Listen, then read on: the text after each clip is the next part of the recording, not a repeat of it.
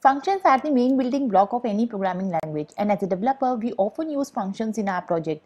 And one of the important characteristics of a function is reusability. If we create any function, then we can reuse that function at multiple places. And when we reuse the function at multiple places, it means we are executing those functions every time. So executing such functions repeatedly is really inefficient, especially for an extensive system that needs to do long and heavy computation. So the concept of memoization comes to rescue of such expensive calculations. Hello everyone, welcome back to my channel. I am Nisha Singla, and in today's session we are going to talk about one optimization technique with the help of memoization. So memoization is basically an optimization technique of storing the previously executed computations. So whenever the program needs the result of these computations, the program will not have to execute that computation again. Instead, it will reuse the result of previously executing calculation. So this way, the program will not have to repeat expensive calculation. So expensive functions are those functions which take some time in execution. So this is very important to optimize such function which take some time, right? So in the concept of memoization, what we do that whenever we call a function, so in that case, we basically store the result of that function temporarily as a cache. And then if the same request will make again for the same data, in that case, instead of doing that calculation again, we can return the result from the cache. So memoization is a technique of caching result of expensive function call to speed up the computer program by returning the cache result when the same input occurs again. So this way memoization will remember and retrieve these results without recalculating these values every time. And this concept is not new, right? In real life also we have memoization concept. Like for an example, today if you are learning about memoization, it's your first time, right? If you are learning about it, so you have to listen to the complete video, you have to understand it. But after this, if someone will ask you about memoization, then you can remember because it will be in your memory. So you can easily recall what it was. So it will not take that time for you to again remember what is memoization. So in the same manner, we can hold the output of a function in some storage and then we can reuse it if the same request is made. So this is very important concept. So when you implement memoization, it has lots of importance, right? Of course, it will reduce your execution time and it will increase the CPU performance as well. And a memoized function should be a pure function, right? Because we are going to store the result in a cache. So your function should be pure. Pure means for same input, your output should always be the same. So function execution does not mutate. So when called with a certain input, it should always return the same value regardless of how many times the function will be called. Now let's talk about how memoization works. So the concept of memoization basically implement with the help of two concepts of JavaScript. The first one is closure and the second one higher order function. So I have created a separate video in depth about these topics, like what is closure, what is higher order function. So if you want to get a look on those topics, you can find it out. I will provide the link in the description. But for today's session, these two topics are important because without this, memoization will not complete, because memoization is completely built on closures and higher order function.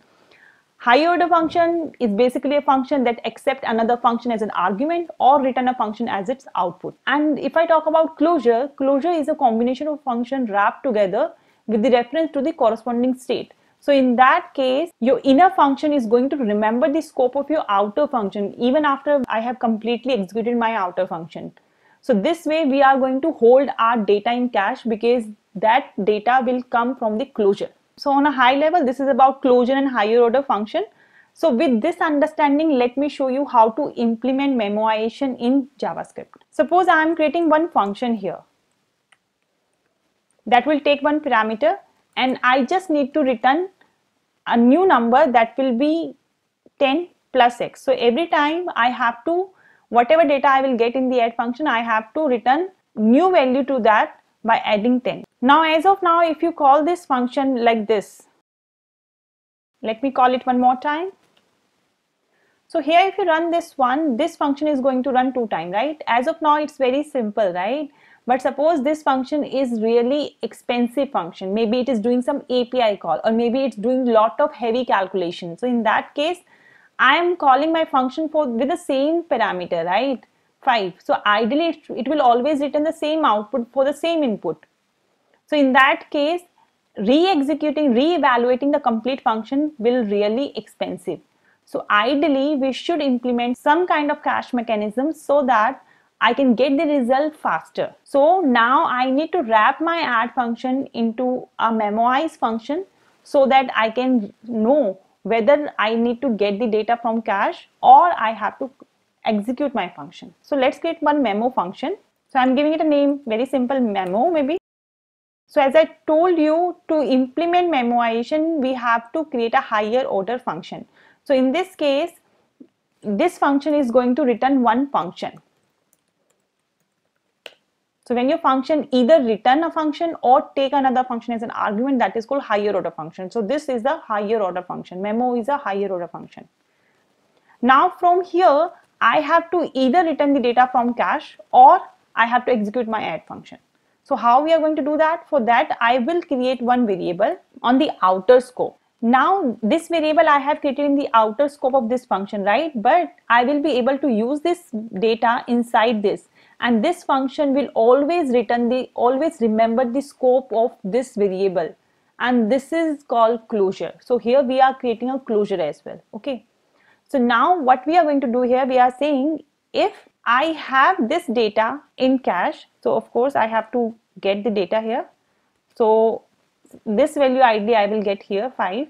So if I have this input, ideally what we do in the memoization, whatever parameter we pass, we hold it as a key in the cache so that we can know whether this key we have in the cache or not. So if I have this data in the cache, it means I need to return the result from cache, or otherwise we are calculating the result. Let's talk about this part first, because for the first time there will be nothing in the cache, right? So it will come here. So what is the result now we want? We want to get this function executed, right?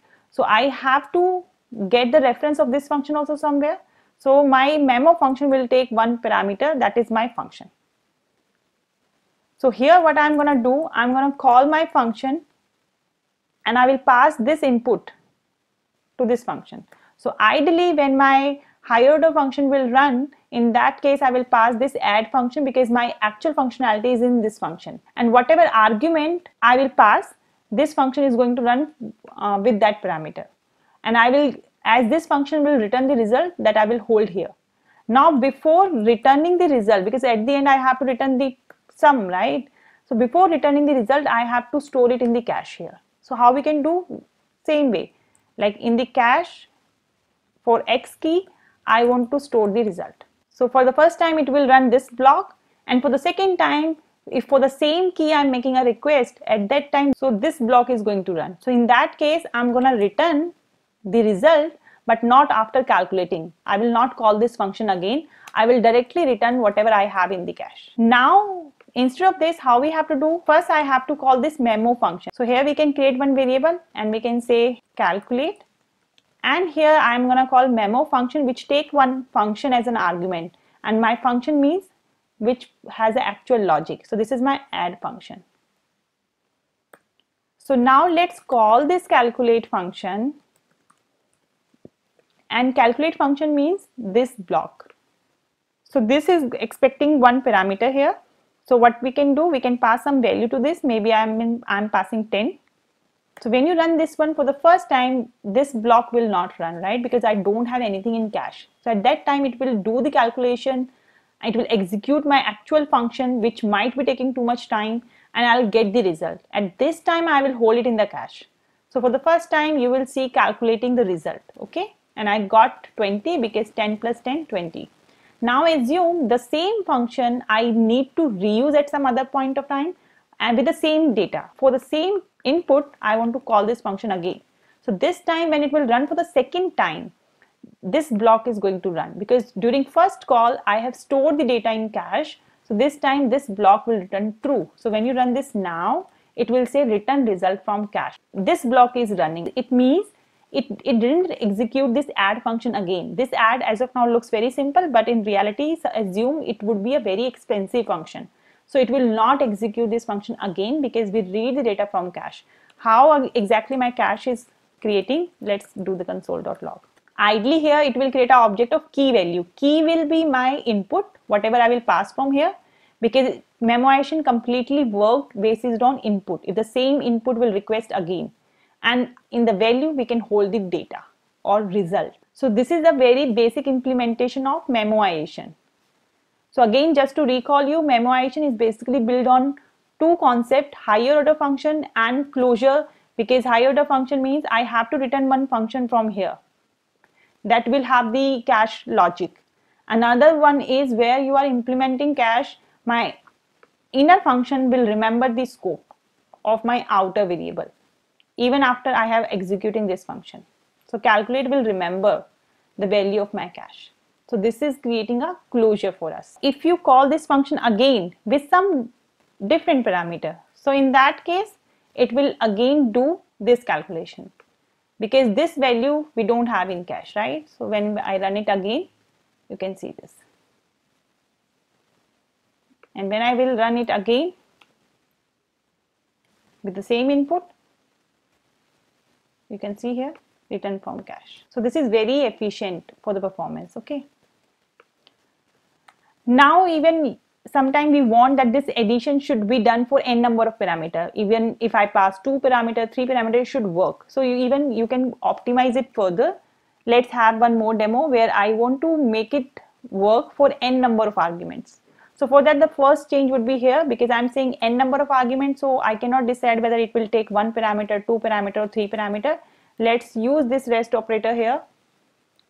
So it will return an array, right? And then you can apply the logic of addition. So for there are different ways. As an array, you can simply use a loop and then you can do the addition. But now we can use reduce method as well, which it is much simpler. I will use reduce on this, which will take 2 parameter, your total and your current value. And what I'll do, I will return something from here, total plus current. Okay, so this is my addition. Now in the memoize function, what will be the change? As I told you, it will be n number of arguments. So here also you have to read the arguments. And in the same way, you have to create, you have to check whether any of the argument we have in the cache or not. So I cannot hold this array in the cache directly, right? You have to, it would be a string, because this is an object, it's a JSON format. So what you can do, you can convert this args or this array into a string, JSON string. So I can say keys and I can say JSON.stringify and args. So what it will do, it will create a object JSON string of this array. And then simply you can check if this key is there, it means I have this request in the cache. Otherwise I don't have. If it is not there, then I have to call that with that number of arguments and it will return me the result. After that, before returning the result, I have to hold the result in my cache and then return the result. And same here, you will do something like this. And here also you have to do the change. It will remain same. It's just like that. When you call from here, you may want to pass multiple input. Save the changes and see. You get the 60 result, but first time it will calculate the result, because during first call I will not have it in the cache, but for the second call you will notice it will return from cache. And can you see the key?